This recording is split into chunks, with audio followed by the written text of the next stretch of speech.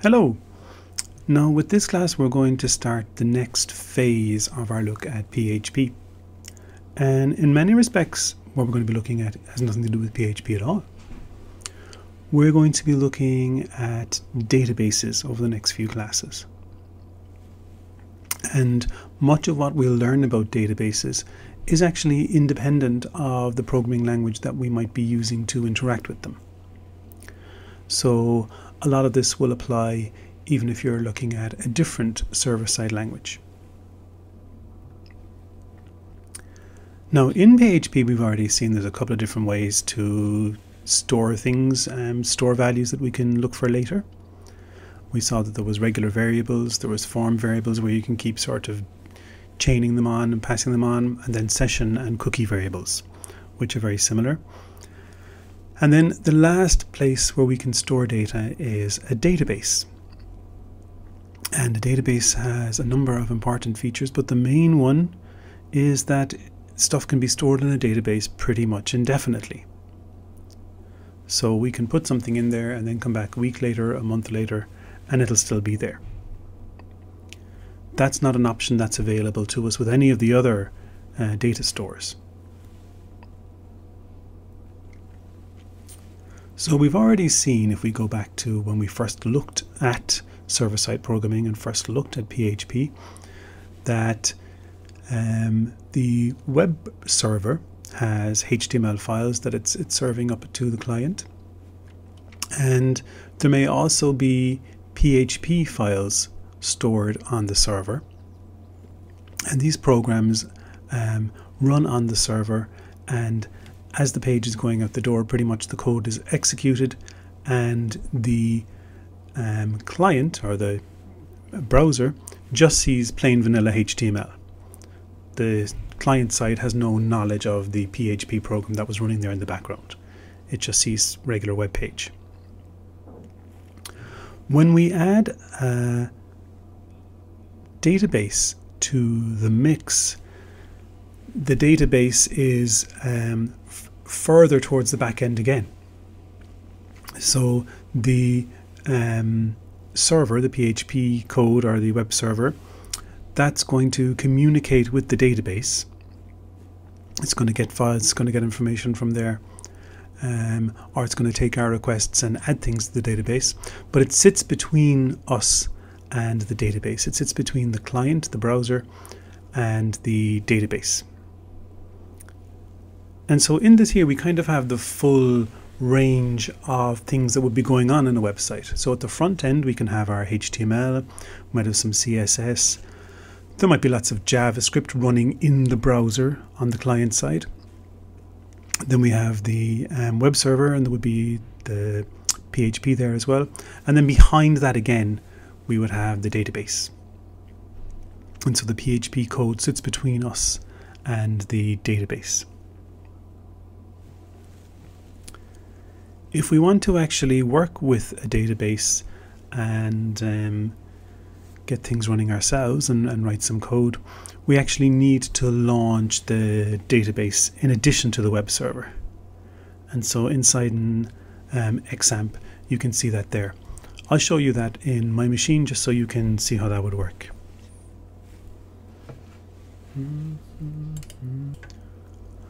So here we have the manager, and if we go to manage servers you can see that there's nothing running at the moment. So as we've already seen, in order to have our PHP work at all, we do need to have the web server up and running. So that when we do localhost blah blah blah, we can actually see the pages as they would appear on a web server. Now to work with a database we also need to get the database server running. And so we start that. And so when we're working with PHP and databases, we need both of those up and running. Okay, so there you have it. So nothing too difficult there.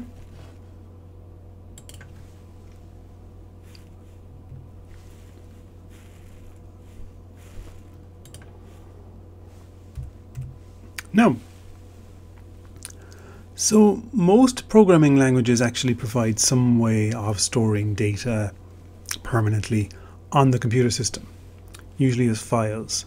So in C, for example, there's all these commands you can use to open up a file on the hard disk and write values to it, or open up a file and read values from them and stuff. Generally though, that's relatively clumsy and complex, and generally file systems that you have access to from programming languages are sequential, so you can read things in order, the first thing, then the second thing, and the third thing. But to go to item number 79, you have to read the first 78 to get to that even. So problems like that, and also it's not terribly sophisticated. So what databases do is they abstract out the data storage process for us, and they take care of the details. And in particular, they take care of the details of how the thing is stored, how the thing is represented, at the bit level. And importantly as well, they take care of doing all that efficiently and doing all of that quickly. And also then they have features that allow us to pull stuff out and insert fairly quickly. So they're like a specialized service or a specialized piece of software that's optimized for all of these problems. So as such, a database provides like a service to the code that we're running. Now we can access a database from PHP, which is handy, and that's what we're interested in. Now it turns out there's a whole bunch of different kinds of databases, and there are all lots of new hip and trendy ones that I don't know, come and go. I suppose they don't ever go, but the classic database then is a relational database, it's called. And everything we learn about relational databases is actually going to be independent of PHP and will apply when we're accessing databases using other languages too. And the basics of this haven't actually changed since the 1960s. So this is the kind of the way we do things, and they've been around a long time now and not going anywhere anytime soon. So it's nice to know that this is a set of skills and knowledge that isn't going to have a short shelf life. If it's been around since the 60s, there's probably another few decades to go on it. So in a relational database, now like I said, there are different kinds of databases. We're only interested in a relational database. So in a relational database, the database is organized into one or more tables of columns and rows. So our data is going to be in tables. And a unique key then is going to identify each row of a table. Rows are also called records or tuples. I'll probably just call them rows. Columns are also called attributes or even fields. I'll probably call them fields. And then each table then represents one entity type. So each table is for one kind of thing. So you might have like one for customers, a table for products, a table for orders. And then each row represents an instance of one of those things. It makes more sense when we look at an example. So here is a table of customers. And so we have like a member ID. So these are,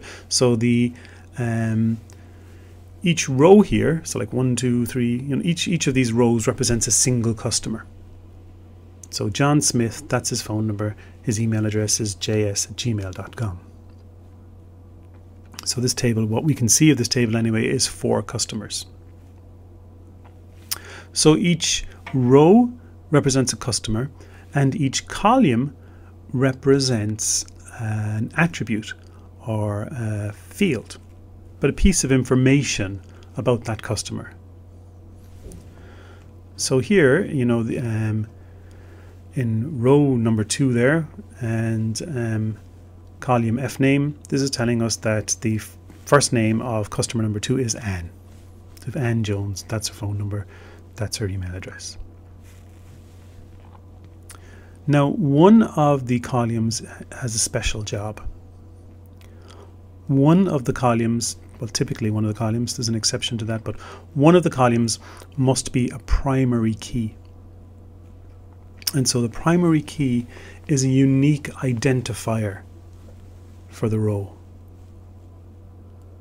So in this table, the member ID is the primary key, and the member ID will be unique to each customer. So there will be no duplicates of that ever. So we might have lots of John Smiths, we might have lots of Fionn Murphys, but there will only be one customer number 2. There will only be one customer 714. So that number will be unique and not duplicated. And that's what distinguishes each customer from the other. You could see why we would need this. I mean, in Ireland, you'd have lots of Mike Murphys, you know, for example. Increasingly, because telephone numbers and email addresses are also unique, you find actually that a lot of the time some database designers would use that as the primary key. But of course, you know, Anne Jones is entitled to log in and maybe change the email address she uses with this service. And there was a time when people changed phone numbers quite a lot. People tend not to change their phone numbers anymore. They kind of keep them for life now. So we see more of that.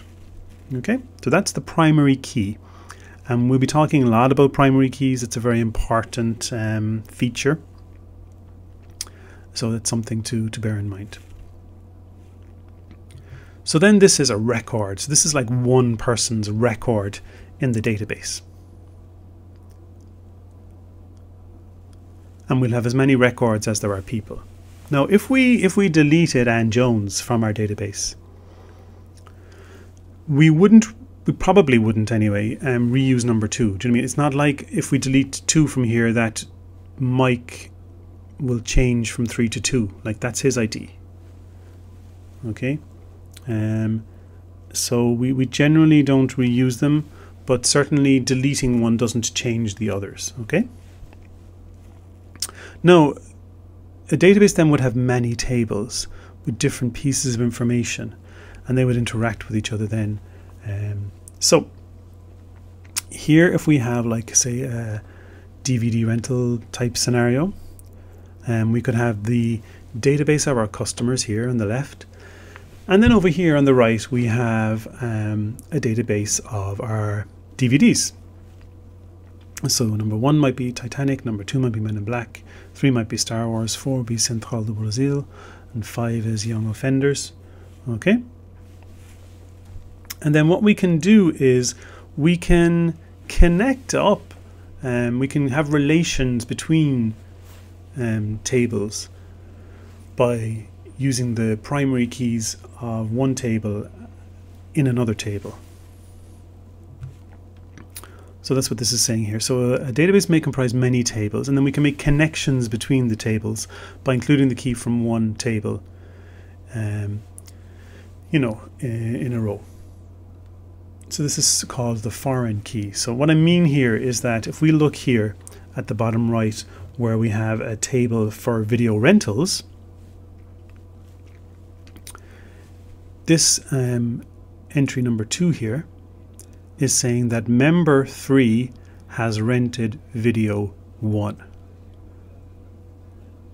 So in the customer database here on the left, we don't have a field where we say this person has rented Titanic. We don't put Titanic in there because Titanic is a property of the video. It's not a property of the person. And then we use this rental table here to make the connection between that person and that video. And so in this table here, the rentals table, member ID and video ID are foreign keys. So those are keys in this table, but they are primary keys from a different table. And they point us back to the information in those other tables. But in terms of storing the information efficiently, and in terms of knowing what we need to know, pretty much all we need to know is that person rented that DVD. This table is only making that connection. Now, if we want to know details about that person, we can go to the customer table. If we want to know details about the DVD, well, we can go to the video table. But in terms of keeping track of who has rented what, that happens in the rentals table. And so that's the general idea then behind relational databases. We'll see much more of this in the coming classes. Now, when we are designing our database, we need to be very clear about what kind of information we are storing in each field. We need to very precisely specify the type of the information. And that's because one of the key jobs of a database is to store the information in a format that's very efficient. And so it needs to know basically how much space to reserve for the information that we're trying to store. So like if we're storing a value between 1 and 10, say, or we know we're going to store someone's age in years, so that might be like something from, I don't know, 0 to 120 or something, that's going to have a very different internal representation in the database than, say, a value that could be anything from 1 to 20 billion and 15 decimal places. Like, storing those internally in the system will require different ways of representing the values, and some might be bigger or smaller. I mean, if we're going to, say, store a person's name in the database, or we're going to store a book in a database, well, clearly a person's name is going to be a lot shorter than a book. And we need to give the database as much information as we can about the kinds of things that we're going to be storing so that it can organize the structure in the most efficient way. So there are different types of data then that we'll be dealing with, and we need to be familiar with those. And then when we are storing some information, we need to ask ourselves, okay, what type should this be exactly? You'll recall that in PHP, I mentioned that it's very flexible about types. It doesn't even care sometimes if something is a string or if it's a number, Ash or whatever you're having yourself, we'll figure it all out. That's quite unusual. Many programming languages require you to be very specific up front about the types of the data that you're storing. And databases are very much interested in the specific type of the data that you're storing. Okay, so if we look here, for example, the first type here now that we could store would be an int. So this is an integer. So these are our whole numbers, and integers can be positive or negative. So like -2 is an integer. -2.5 is not an integer. So if you are going to need to store values in your databases and they're going to be decimals, you're going to have decimal points and not so many decimal places, whatever, well then that's not going to be an integer. So you need to think about that. So if you were storing temperature, for example, well, I mean, are integer values enough for you? Or, do you need some decimal places? That's something you'd have to think about. Temperature could go either way, depending on what you're trying to do. So like 147 is an integer, 483 is an integer. And basically the minimum value you can store is, how many million is that? Looks to me like, because it's a billion, depending on whether you're American or British, but anyway, -2,000 million to +2,000 million. Okay. Whether that's a billion or not depends on where you live. Okay, and actually, why these numbers seem so arbitrary is because this would actually be 2 to the power of n. So it'd be some fixed number of bits where n is probably a multiple of 8. So this is probably 2. This probably requires, say, like 4 bytes to store or something like that. Okay. The reason it goes to minus blah blah blah 48 and to plus blah blah blah 47 is you also need a slot for 0. Like between -1 and 1, there's actually 0. There's one more in there, so we need a slot for that. So if your numbers are going to be smaller or bigger than this range, well then an integer won't do. But you can imagine for the vast bulk of the applications you would have, you know, those numbers, there's plenty of range there in those. So decimal then is another kind of number, and that's a floating point number, but it's a decimal number, and you can specify then the number of decimal places that you're going to use. Actually specify how big the number is going to be. So you would have to give a lot of thought to this before you decide on what's going to be in your database. So Argos, for example, could probably store the prices of its products with decimal 5,2, because there's probably nothing in Argos more expensive than €999.99. I would hazard a guess. Maybe there's a big screen TV in there that's more than that, but certainly you would probably get away with 5,2. So three values, you know, 0 minus nearly 1,000 to nearly plus 1,000. Okay, there, and then 2 decimal places is enough, obviously, for money. Now, if it's temperature, you might decide you only want 1 decimal place. It would depend. Sometimes for money you might want to store more than 2 decimal places if you're going to be calculating, you know, the interest on, you know, lots of different things and compounding it and blah blah blah. You might want greater precision. But you can decide, or not only can you decide, you must decide in advance what degree of precision you want, and then the database will organize enough space to store that then. So obviously if you want more precision, it's going to take up more space. Less precision, it's going to take up less space. Double is another type of number, and that's a floating point number, okay, which has double precision. So floating point is a way of storing decimal numbers. There's a whole standard for that, and it's complicated enough. You could have a whole lecture now on floating point, actually, if you wanted.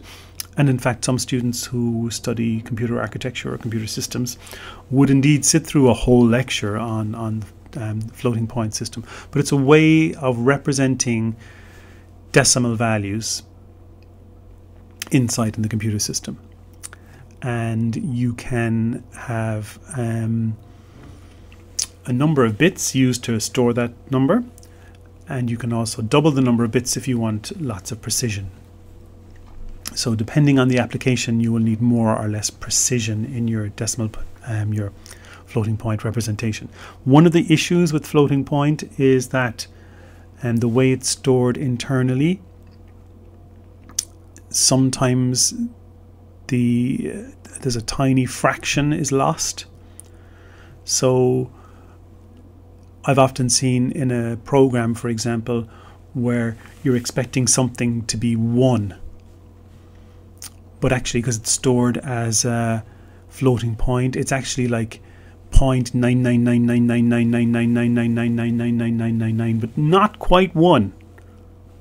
And there are applications where that can cause a problem, and others not so much. I mean, if you're launching a rocket to Mars, you know, a little bit out at the beginning can mean an awful lot out by the time you enter the Mars orbit.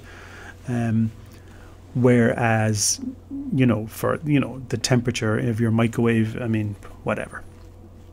So it can depend. You need to think about what degree of precision that you need, and then you need to tell the database what you've decided so that it can reserve enough space to store the values and store them efficiently. Next up then, we have a few ways of storing the time. So we have a date type, and that will store it in the format of year, month and day. We can also store the time, which will be in hours, minutes and seconds. And then another type is date time, where we have the day and the time of day combined. Okay. So I mean, for a video rental store, do you need to store the time that the person rented the movie or just the day? That's a question. I mean, in car hire terms, you would pay for 24 hours, if you know, or in parking even. So depending on the application, you may want just the date, or you may want the date time, or you might just want the time. It would depend. But you have to have a serious think about that and make a decision, and then let the database know what your decision was. An interesting one is year. You can store a year as a type, but you can only store from 1901 to 2155.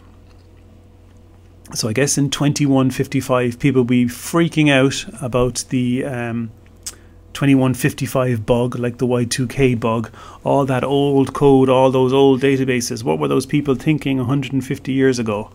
The reason it goes from 1901 to 2155, that sounds a bit arbitrary. I guess it is arbitrary. But the reason that's that range is that that gives you only 256 possible values. And you can represent 256 possible values in 1 byte, or just 8 bits. So if you have 8 bits, you can go from 00000000 all the way to 11111111. And in that binary representation, you can have 256 possible things. So that's why there's 256 of them. And I guess 1901 was as good a place to start as any. This is certainly preferable to using just 2 digits, which was the issue with the Y2K problem. Okay, so that's why there's that many. Now, char then is a string, okay, and that's a string of characters. We've seen strings in PHP. We can store strings in a database also. Interestingly, char is a fixed length string. So we say how many characters are going to be in the string. So if we say char 50, it'll be 50 characters long. Now if we store, say, colon in that fifth string of 50 characters, well, it's going to be colin and then 45 spaces. So it's a fixed length string. Sometimes we might want that. More often, I think we would want a variable length string. So that's what a varchar is. And that's a string where you specify the maximum length. Okay? So if I specify varchar of 50 and I put colon in there, well, it'll just be colin. Excuse me. There'll be no padding. So that's probably more useful. With both char and varchar, you do need to specify the maximum length that you're going to use. So if you specify you're going to use 50, well, then the database will only make enough space for 50. I mean, if you know it's going to be a short string, then there's no point in taking up the space required for a long string. That would be so inefficient. So that's why we're asked to specify what that would be. Now, obviously, you need to give yourself enough space. You know, some people may have particularly long names depending on where they're from. And you see this, that airlines, for example, have specified a maximum length. And if your name is longer than that, well, it just gets, you know, chopped off in the database. So you need to have a think about that, figure out exactly how many characters, or what the maximum number of characters you would need, and then maybe, you know, throw a little bit extra in for a bit of safety. In any event, the maximum length you can have is 255 characters. And again, that's not a surprise to me. 255 is the maximum value you can represent with 1 byte or 8 bits. So you can see some of these choices here are tied to the physical way in which the information will be stored in the system using bits. And so we see 2 to the power of n coming up a lot. text is a string that's much longer than a varchar, and it's a string of up to 65,535 characters. I will wager you that 2 to the power of something is 65,536. Not sure which n, we could work it out, but it's a bit early in the morning for me for that. A blob is basically a big chunk of raw binary data. That could, you know, so in that scenario, you're pretty much saying, look, here's a chunk of bits, just store them for me. I'll figure out what they mean. I'll figure out what they're doing. So that could be some sort of weird format you're doing yourself or whatever. Okay. 2 other useful ones are enum. So that's a single string from a predefined list. So we might decide, for example, that our list can have only in it pepperoni, Hawaiian, or margarita. And then an enum will store only one of those values. Now this is very useful because this is a kind of thing we would often have in a database where you're choosing from a set of predefined values. And to represent these internally in the database system as strings would be very inefficient, because really, if you've got, say, 8 different kinds of pizza, to store which kind of pizza a person has chosen would actually only require 3 bits. In 3 bits, you can store up to 8 values. So we could be using 3 bits to store the pizza instead of, you know, lots and lots and lots of bytes to hold the name as a string. So when we specify an enum, we specify a list of things, the database management system is going to be very interested in how many there are. And if there's less than 8 of them, it'll store them using 3 bits. If there's if there's 4 or under, it would only use 2 bits. So it can, knowing this in advance, it can store the information very efficiently and reserve only as much information as it needs. And that's why we have database systems. They do all this thinking and all this worrying for us. We just say, look, here's my stuff, store that for me, buddy, as efficiently as possible. I just want it back really quickly when I ask you for it. You can look after the details. And so by specifying the type, we are really helping out the database in terms of storing those things efficiently. Set then is very like an enum. Again, we have a predefined number of things, but with a set, it can be one or more of those things. So in a pizza scenario, for example, we might have, 10 possible toppings. You can have any one of them or not have it, but you can mix and match. You can have chicken, you can have onions, you can have jalapenos. So that might be a set. But again, knowing how many there are will really help the database system store our choices very efficiently. So they're the most important types. Now, different database flavors will allow for more types. It's worth checking the documentation of the actual database that you're using. But they're mostly just variations of the ones we listed. Just by way of example, in the MySQL database, there's some extra ones. So we've seen int, for example, and we saw that int went from minus 21,000 million to plus 21,000 million. And I speculated, it would be interesting now to go back and listen to the recording, I speculated that you could probably do that in 4 bytes. Did I say 4? I'm not sure. I think I guessed right anyway. You can have different size ones. So a tiny int, for example, will only take up 1 byte.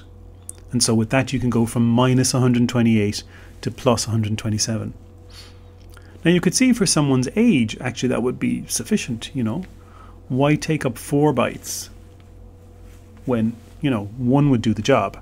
The chances of you having to store that someone has a an age of greater than 127 are for the most part null.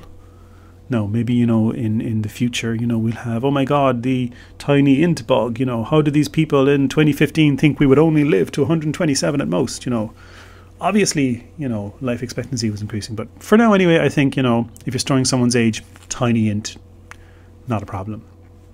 There's a small int, which only takes 2 bytes, so that would take you from, basically for that you'd have 64,000, or I said 64, sorry, it's 65 and whatever, 2 to the power of n maths going on there.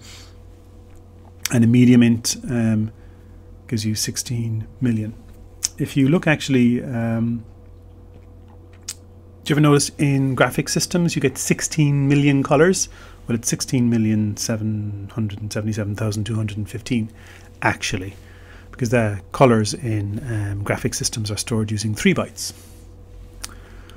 Okay, so depending on the application, then depending on what information you're trying to store, by making the right choice here, you can vastly improve the efficiency of your database and the size. If you're using 3 bytes where 1 byte would do, it's going to take up 3 times as much space. That's not good. So that's why we have all these different types and even flavors of the types, so that we can specify as precisely as possible to the database what we're going to be doing, what we're going to be storing, and then it can store it as efficiently as possible. Now we can constrain the information stored in the fields even further. We can put constraints on it, and then the database management system will enforce those rules for us. So here are some of the very common modifiers, we call them. So the first modifier is not null, and that basically is saying this can't be empty. So when we put a record into the database, this value must be there. So you might decide, for example, for a customer database that the email address has to be provided. If it's not there, you're not having it. The database should reject the attempt to put that into the database. Now, as we've seen, we can check the input from the user as well. We should probably never ask the database to put an entry into the customer table without the email address. We should be, as programmers, making sure that never happens. We never ask it to do that. But we can say in the database as well, look, if someone tries to do that, tell them no, they can't do that. Unique is an important one, and this will insist that records cannot duplicate any entry.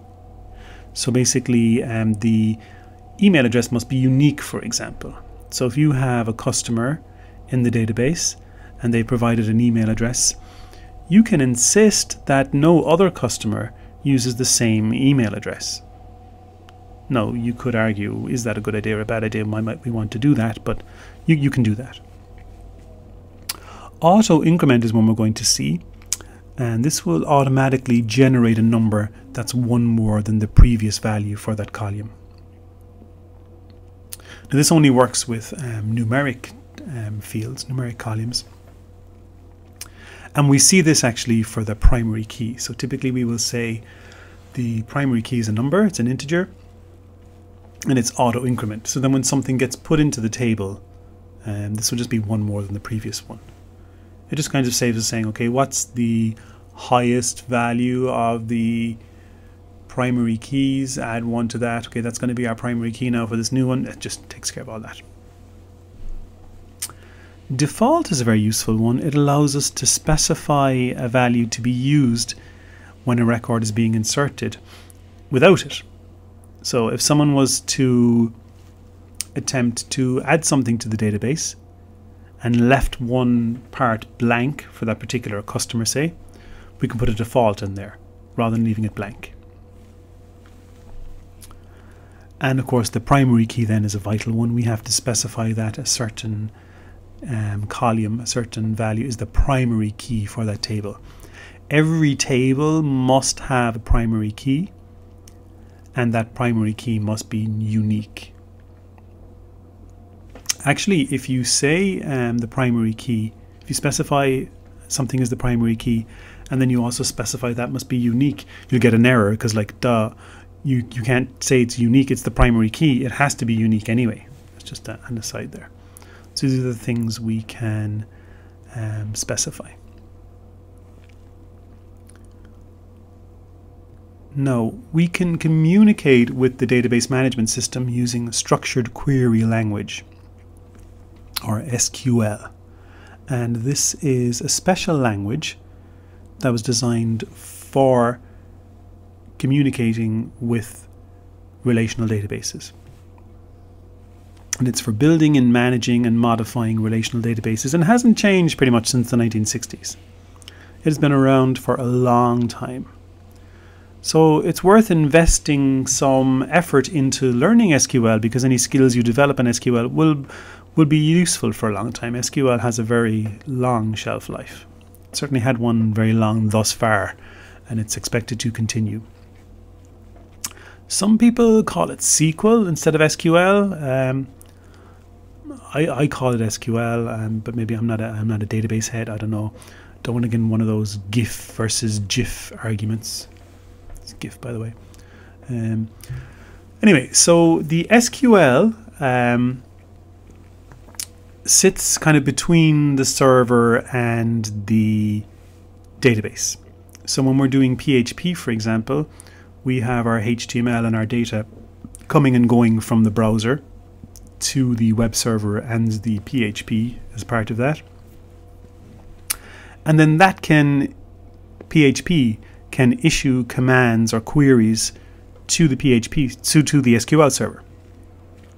So the PHP can say, give me such and such a table, please, or insert these values into this table.